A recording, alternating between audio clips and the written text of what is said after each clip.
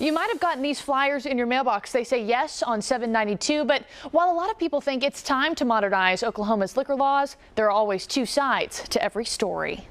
400 years I've been making wine, and I think it's at its peak right now. Brian Kerr has owned more liquor in the metro for years. His shelves offer everything from beer and Bacardi to Bordeaux's.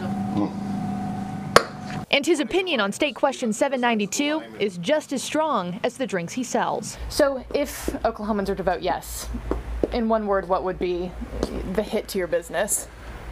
It'd be devastating to the liquor business in Oklahoma. 792 would allow for the sale of refrigerated, high-point beer and wine in our grocery and convenience stores, creating ease for consumers, but competition for liquor stores. This particular store that I own, we're anticipating a loss of probably 2 employees and about 20% of overall revenue. But Senator Stephanie Bice, who co-sponsored the amendment, says competition has always fueled America's economy, and it's time to get rid of the prohibition-style laws in Oklahoma. This is really an opportunity for us to come into the 21st century and sell like a lot of the other states around us do. Economically, Bice says 792 will be tremendous for Oklahoma, not only creating jobs, but also keeping alcohol revenue here, since so much of it now is hemorrhaged across state lines.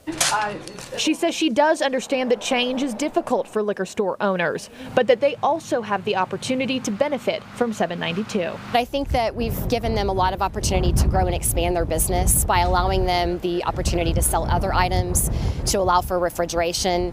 We're also allowing them 18 more hours a week to sell. And the people Bice says have been the most vocal about supporting this issue, mothers and families. Let's be honest, they want to buy a package of diapers and maybe some goldfish crackers and a bottle of wine to consume when the kids go to bed. Now, if Oklahomans show up to the polls and vote yes on 792, it wouldn't take effect until October of 2018. In Oklahoma City, Markie Martin, KOCO 5 News.